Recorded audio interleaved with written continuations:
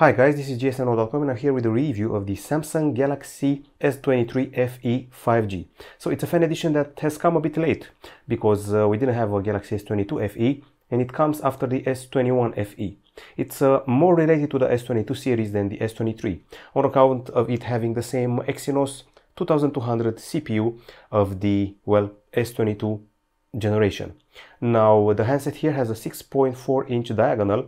It has pretty much a similar camera setup with the predecessor, although it changes the main sensor and also a glass back and a metal frame. Less compromises have been made regarding the design. The price is around $600. It's a high mid-range phone. It competes with the likes of the Xiaomi 13T Pro and the Nothing Phone 2. Now let's get straight to it.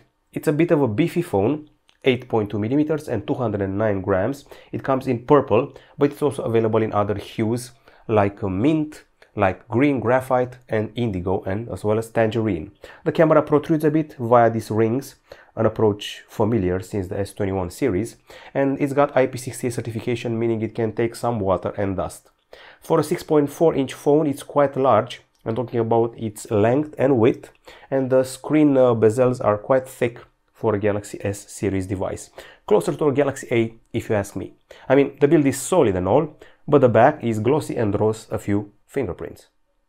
As far as the screen is concerned, what we have here is a dynamic AMOLED 2x 6.4-inch panel, and it's got a Full HD Plus resolution. It's got 120 Hz refresh rate, HDR10+, and delivers a bright and crisp experience. Gorilla Glass 5 protection, by the way, which is a step back from Gorilla Glass Victus of the predecessor. A wide range of colors, a large dynamic range, and also at the same time wide view angles and excellent contrast in the sunlight. It's a bright panel with lovely colors as usual for the OLEDs, which Samsung proposes. Okay, now aside from that, we also did a bunch of measurements, so let's see how those panned out. 760 lux units, that's how much we achieved here, which is superior to the Asus Zenfone 10 and the Huawei Mate 50 Pro. It's below the Honor 90 and below the Samsung Galaxy A34, as well as below the Realme GT3. Now moving further, we can talk about the CPU on this handset here, and the CPU, as I said before, should be familiar. Samsung Exynos 2200, 4nm, was present on the Galaxy S22 series, octa-core, and in some parts of the world it's replaced by a Snapdragon 8 Gen 1. It's got that cool GPU X-Clips, which has AMD technology and supposedly ray tracing.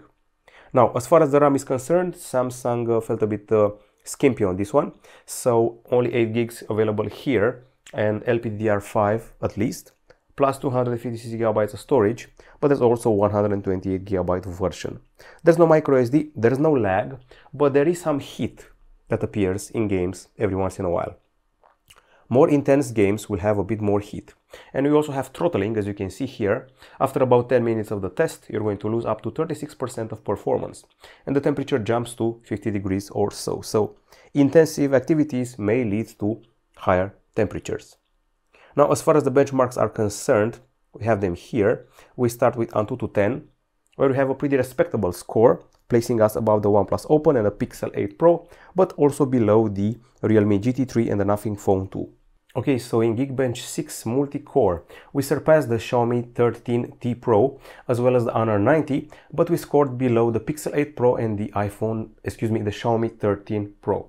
Okay, so when it comes to the GPU, I was actually a bit underwhelmed because in 3D Mark, while we may be set here pretty high above the OnePlus Nord 3 and Motorola H40, these are actually older phones which we surpassed. The newer ones beat us, like the Motorola H40 Pro and a few others like Realme GT3. And if you look at the Wildlife Extreme, once again, not very highly placed, just fighting last year phones and mid-rangers rather than flagships. So the GPU is a bit of a letdown, if you ask me. Time has passed, that's for sure. When it comes to the temperature, in benchmarks we achieve 45 degrees Celsius, which is definitely higher than we would have wanted it to be. Now, battery-wise, we have a 4500 mAh unit, the same one as the Galaxy S21 Fan Edition, the predecessor. The charging is 25 watts via wire. There's also the wireless charging and even reverse wireless charging. We did a bunch of battery tests and we achieved 16 hours and 25 minutes of continuous video playback, which is pretty okay. It's not exactly a record breaker, It's above the Galaxy S21 Fan Edition by about 2 hours. It's the equal of the S22 series, or within the margin of error, and it's also above the Redmi Note 12 Pro Plus. It is below the Honor 90 and below the Nothing Phone 2, pay attention, by 11 hours. So I expected better. PC mark is just decent, 10 hours and 28 minutes. It may be above the Galaxy S21 Fan Edition and the Huawei Nova 11 Pro, but it's once again below the Nothing Phone 2 and Honor 90, which are some of the main rivals of the phone. Charging is a bit on the long side, 1 hour and 14 minutes. We don't get a bundle charger in the box, just so you know, and after 30 minutes you should be at 55%, which is not exactly bad. Now, when it comes to acoustics, we have a stereo set of speakers here, one at the bottom, one at the top, which is the earpiece, and we don't have an audio jack, but we do have quite a few settings for this experience. So if you go here, and then you go here, you're going to get Dolby Atmos for gaming, an equalizer with all of these music options and customs, and also these modes. Okay, and now I think it's time to listen to some. So a bunch of ideas, excellent volume, it can cover a conversation in a small room, plenty of bass and well-defined high notes, satisfying voices when you're listening to podcasts, so it's a pretty good all-rounder. I don't have much to complain about when it comes to this set of speakers. They're actually quite solid. We have a bunch of tests here, measured with the decibel meter. So the top speaker achieved 78.6 decibels with an acoustic sample, and the bottom one 82.5 decibels. With this value we surpassed the OnePlus 11 and Asus Zenfone 10, but we scored below the Nothing Phone 2 and the Huawei Nova 11 Pro. When it comes to gaming, we achieved 97.1 decibels, which is superior to the Huawei Nova 11 Pro and to the S21 Fan Edition. It's below the Xiaomi 13T Pro and the Realme GT3. Now we move on to the camera system, and we start with the front camera, which is a 10 megapixel shooter, much like you've seen on the Galaxy S devices, higher Galaxy S's, while the previous S21 Fan Edition had a 32 megapixel shooter. Sadly, no autofocus this time around, but at least there's 4K 60 frames per second capture. At the back side, the main camera from the previous model, which was a 12 megapixel shooter, has been replaced by a 50 megapixel cam with OIS f1.8 aperture and a Samsung GN sensor, the same one as the one found on the S22 and S23 basic models. It takes 12 megapixel shots, and then there is an 8 megapixel telephoto camera with 3x optical zoom. It's basically the same one from the S21 Fan Edition, and there's also 12 megapixel ultra wide camera without autofocus, sadly. Now we move further, and I have to show you some of the pictures we've taken here.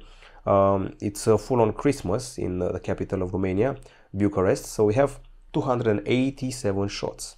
First, let's talk about the daytime ones.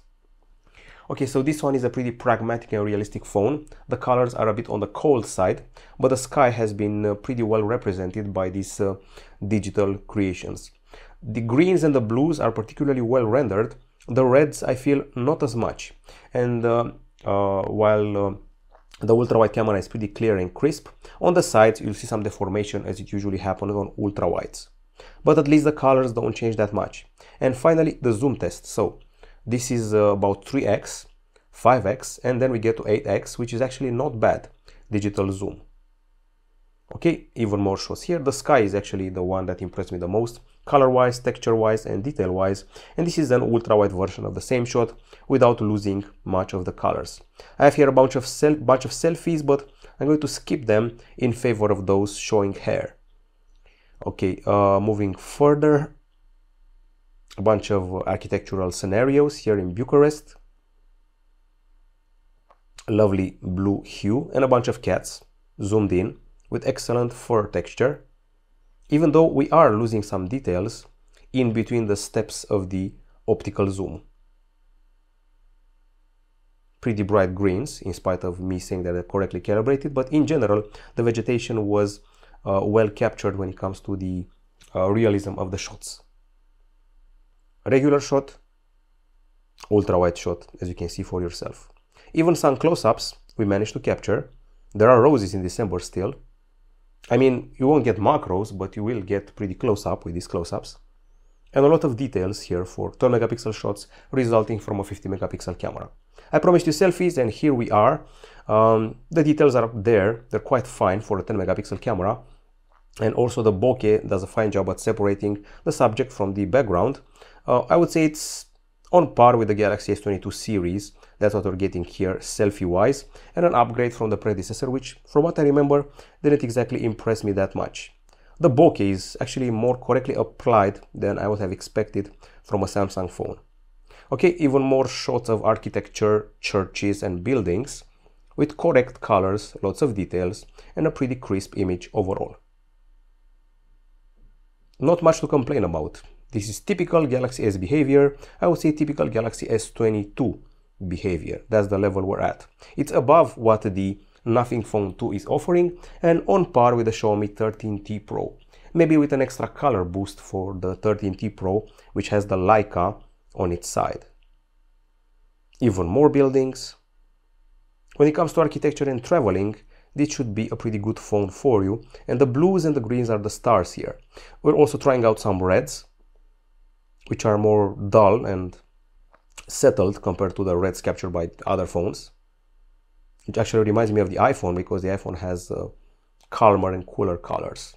So these are the daytime shots. We also have some food shots here, and I advise you not to use the food mode, because that's what happens. Things get weirdly colored. So these croutons are colored like this. With the food mode, they're colored like this. It's a bit of an exaggeration in order to make things pop up. This is the food mode, exaggeratedly red. This is without the food mode, with an extra bit of texture. So yeah, your choice. Okay, so let's talk about the night now. One thing is for sure, I was disappointed by the pictures taken by the camera without the night mode. I advise you to always use the night mode, otherwise you'll be let down by huge streetlight halos, some blur with moving cars, and some other weird halos happening all around. So I could barely make out the writing here, Christmas wishes. I had to actually go ahead and use night mode to make it clearer and also highlight the trees from here. So yeah, definitely use it. This is a regular shot and this is an ultra wide shot, so be advised and use plenty of night mode. This is an underwhelming picture of a beautiful house in Bucharest, but when you're trying the night mode, things will get much better. This is washed out, unimpressive, and you can barely see the candy cane real colors, but with night mode, things get solved pretty fast. Although the contrast is a bit too intense for some people's liking. Regular shot, night mode shot, which actually gives some color to the image. So the lighting here is basic yellow, but with night mode you can tell the difference between these lights, these ones and these ones, which are colored differently. By the way, excellent bokeh of a statue here, with several effects applied. So yeah, that's it. When it comes to the zoom, this is actually 3x zoom, and the camera cannot exactly face the distance, and it cannot handle the lights that well. So use the night mode, that's the main tip I'm giving you. So these are the videos taken with this phone. I'm going to start with the selfie one because it's easier. It does a pretty nice job at separating me from the background. This is a bokeh video. It feels like one of those mini documentaries on National Geographic, showing us what the scenario is all around us. One of the best separations I've seen recently, on par with the Galaxy S, I mean a pricier one. Very good bokeh and superior to the, I would say superior to the iPhone one. Okay, now as far as zooming is concerned, not very impressed by what is produced here. Zooming in on the seagulls, even at 3x I can spot some noise, and that's not flattering. Okay, now this is a regular panning in 4K. Pretty nice colors, although a bit on the colder side, like I said, for the photos.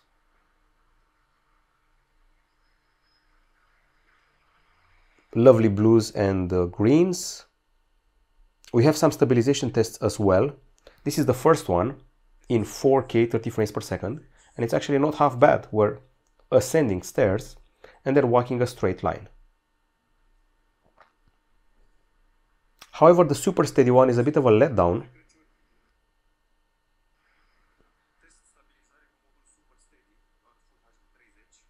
Super steady forces you to go with full HD, 30 frames per second.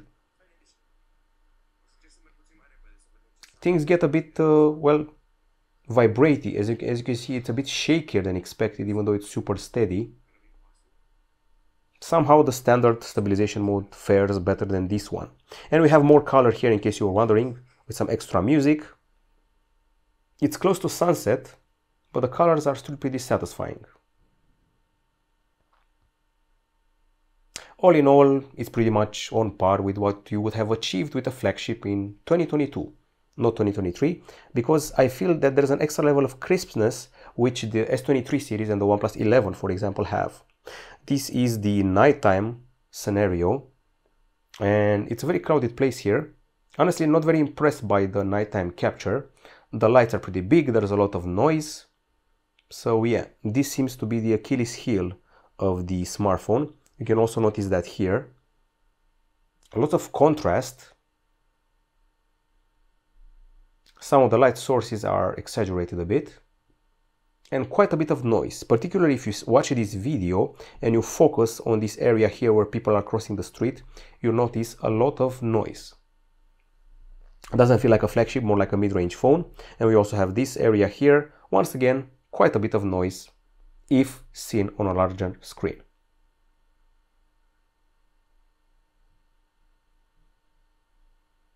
Okay, we're done with the camera. I would say that all in all, it's still above the Nothing Phone 2 and on par with the Xiaomi 13T Pro. Now let's talk about connectivity.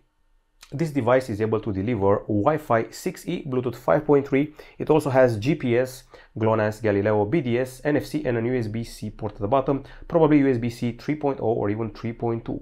The calls were pretty loud and clear, and when it came to the, well, speed test, we have the results here, and they're quite satisfying.